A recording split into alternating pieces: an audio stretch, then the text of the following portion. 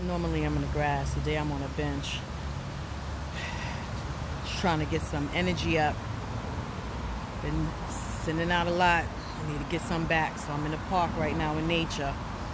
And I wanted to just show y'all something as I'm sitting here. I saw this memorial honoring this person's ancestor. It's funny how I always tell you guys, for your altars, you need to have your ancestors' altars, you need to have their names.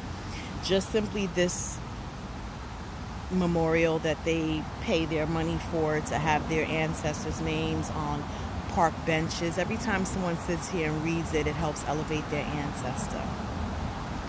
We don't think to do these types of things, and we don't have the knowledge to do these types of things.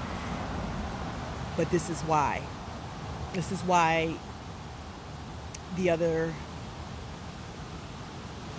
people have just a little bit more as far as help, it seems, from the universe and energy and stuff like that, because they're doing things, whether they know it or not.